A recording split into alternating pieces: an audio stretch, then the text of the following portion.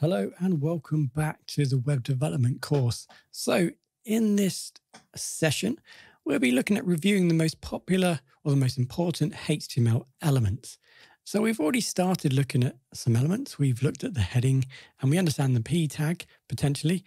So here we're going to go through a list of around about 20 different important or the most popular HTML elements that you'll need to know to get developing with HTML. So first up then is going to be the heading tag. So we've already discussed this, but we'll include this. So this is the heading tags. This is where we're going to create headings from the most important H1 to the less important H6. So we can see that in action. Here we have a heading. Okay, so next up is the paragraph or the P tag. So this is for text. This is where we're going to have groups of text or elements with text inside. So we can see that in action. By default, it's going to look just like that. Probably not recommended to use in live sites, but the BR tag, this is going to basically force a line break. So imagine this, for example, we'll nest this. Imagine we've got some text here and we want to force a line, because if we just type here, or if we do this, for example, you'll notice that when I go back, it's still on the same line, even though we formatted it on a separate line. So to force a line break, we can press or create a BR tag. So it doesn't need an opening and a close. And it's going to create a line break. And then we go back and we have a line break. So that's the BR tag. So let's create a link or an anchor. So you probably used this hundreds of times. You click on a link, it takes you to another page.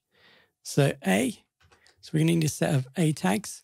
And then in order to create a link, we're going to need some attributes. So href equals.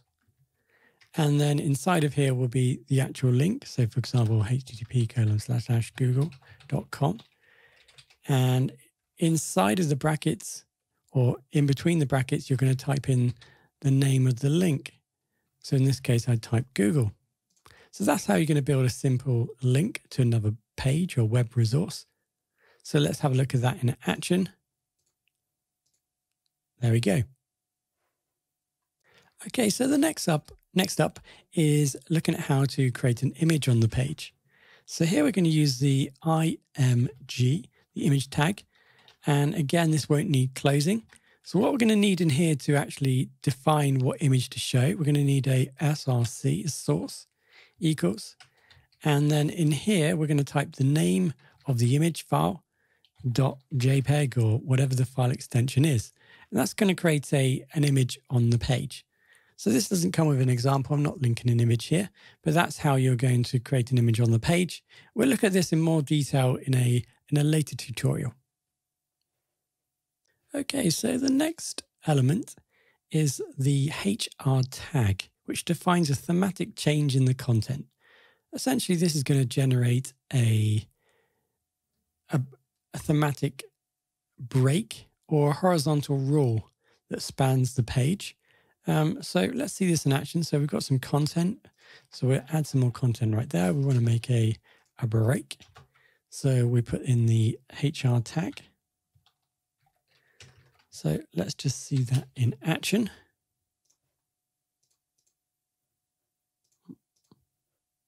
Back.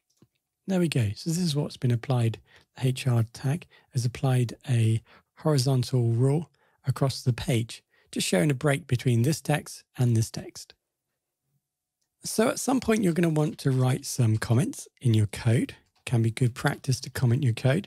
So with HTML, we're going to use the angle bracket, exclamation mark, dash, dash, and then we're going to write something, hello world, for example.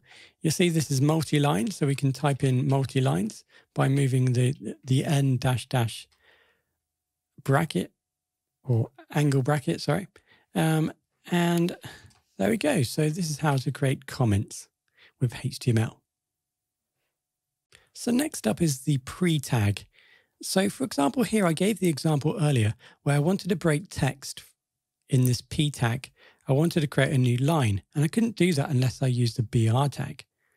So a pre-tag defines a pre-formatted text. So let's just create a pre-tag right here. So it opens and it closes. So if I type some text in here now, hello, and then make a line break. How are you? So the pre-tag text in here will follow the format that you've provided here. So for example, if I go back in, you can now see I've got the same format. It's been pre-formatted here, and it's just now been displayed on the page. So at some point, we need to add maybe some JavaScript. And we can do that by including the script tags.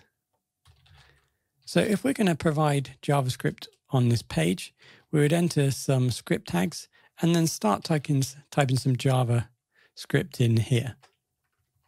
So this is the script tag for used to define JavaScript on the page.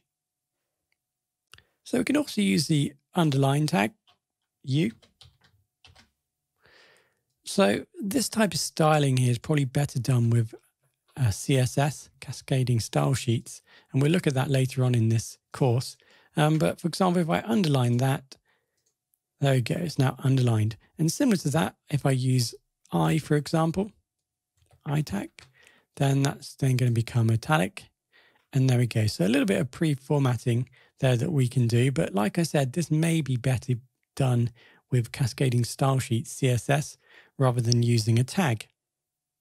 Okay, so that pretty much summarizes all the most important tags that you're going to use. It's fairly simple to understand. We just need to remember those few tags and we'll be good to go developing simple websites.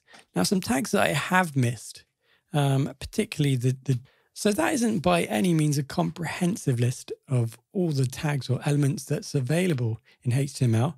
There are hundreds.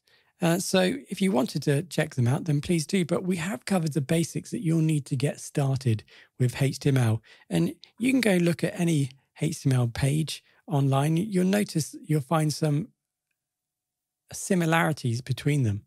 There's going to be a lot of div tags. So we haven't mentioned div.